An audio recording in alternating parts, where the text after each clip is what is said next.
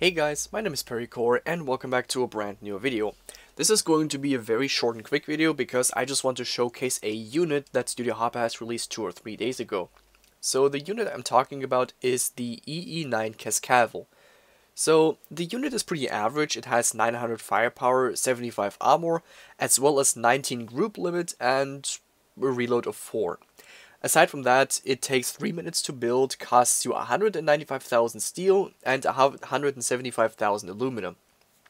Okay, so in comparison, the AML 90 does have little less armor, much higher group limit, a faster reload speed, and is in comparison faster to build and cheaper to build, even if just by a notch. What makes the EE9 Cascavel, I guess, special is that you can get gold through it. So if you build 100 of these in a single week, you will get 10 gold. Now, it tells us to see the weekly quest, which is exactly what we're gonna do. So let's just go into the quest tab.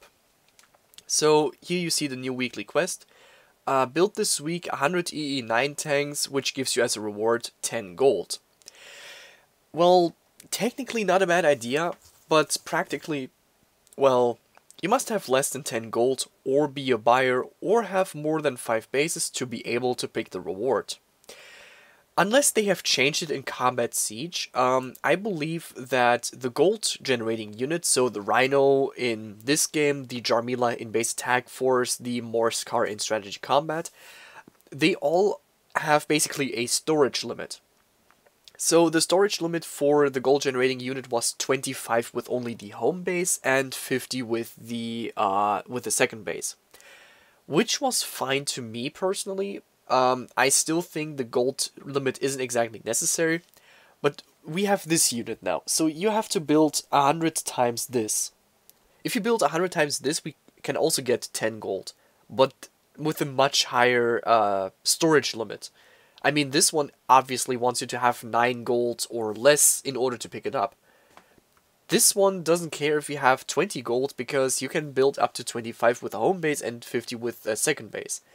So Studio Hoppe, I don't exactly understand why you introduced this unit in particular because it doesn't really seem to make any sense. So unless you have, locked the storage limit of gold to 10 with this unit, which I sincerely hope you didn't do, I don't think this one is anyway smart. Now this one would be smart, however, if we, say for instance, you reach the storage limit of gold with this unit. So let's just say you are on your home base. You only have the home base, so your storage limit is at 25.